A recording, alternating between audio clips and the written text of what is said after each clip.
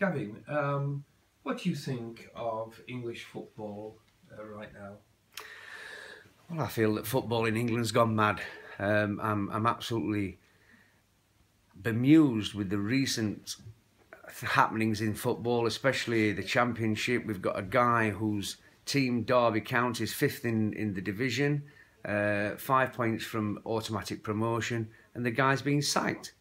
I think he was only appointed at the start of the season.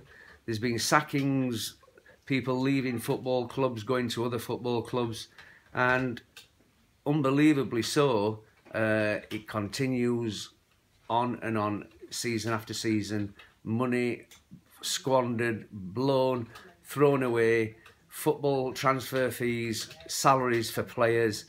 When are we going to get back to the grassroots?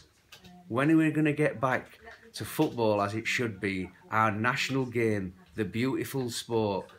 I don't think it will ever do that, and I'd hate to be involved in a football club at the moment, and anybody who is must be absolutely mad.